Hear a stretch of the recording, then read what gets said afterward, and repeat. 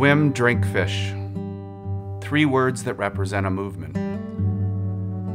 3 words that define what we in this movement care for, what we work hard for, what we are for.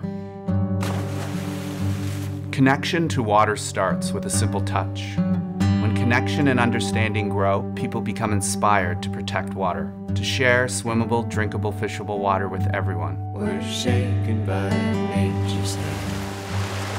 The idea works. We fight for the light. The movement works. On this night, A causeway choked the Petitcodiac River in 1968. on the shore of La Grande, on the late glacial maximum, stepping on swallowtails, swallowing the wind. Restoring that river was one of the first challenges the Swim, Drink, Fish movement took on. This is how we go. Today, the river flows free. This is how we go. People are connected to water again. Go. We go. Bacteria used to shut down Bluffers Beach all the time. In 2006, the Swim, Drink, Fish movement set out to revive this iconic Scarborough destination. And sit by the fire, by the water. Today, the pollution is contained. One more day to get. People are connected to water again. On the shore of La Grande, on the late glacial maximum. You want to protect what is there that is beautiful, so that it'll be here for our children. Hand in hand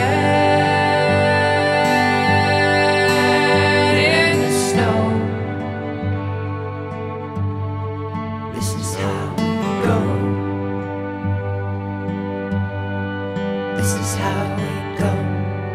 We go. We go.